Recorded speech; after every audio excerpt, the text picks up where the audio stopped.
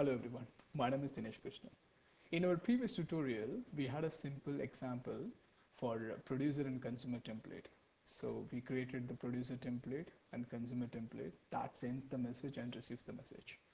So in this tutorial, I'm going to show you how to create a processor in Apache Camel framework.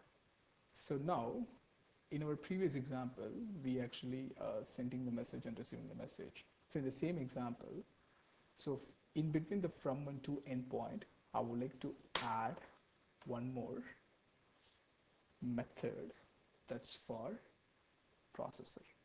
Processor. You can see there is a method called processor which takes processor as an argument. So just click on it. Into new processor, right? So this is the method. So here the place you can do whatever you want.